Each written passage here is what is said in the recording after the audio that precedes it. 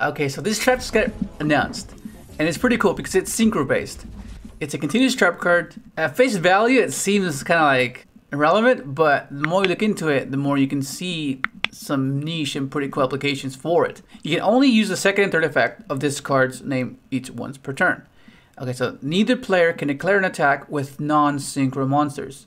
So already that's insane. It prevents pressure from prompt responses on battle phase, which is something that in modern Yu-Gi-Oh has been quite prevalent, right? They just go battle phase. They're battle phase as a resource. You just, okay, I don't mind not winning this turn. I could win the following turn.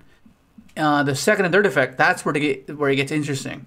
Because if a non-tuner synchro monsters, so it's monster or monsters, is sent to the graveyard, you can target one of them, special summon it, and if you do, it is treated as a tuner.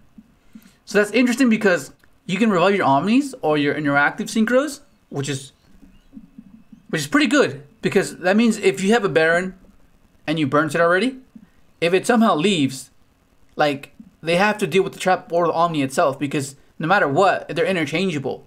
You get rid of the omni, okay, I revive it with the trap. You get rid of the trap, I kept my omni anyways. You know, so it's you know, the dynamic in that situation, in those scenarios, it is quite interesting. The cool thing about this, the third effect, is that it facilitates that quite well.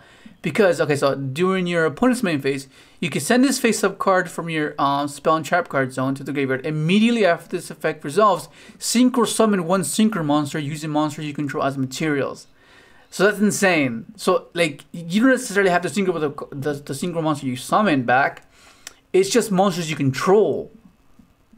And that's insane. That's, oh my god, that's crazy. That if that third effect wasn't there, this trap card would be bad. Even the revive effect would not save it. But the fact that it has a third effect to synchro summon on your opponent's turn, that is cool. That is very cool. That's so cool.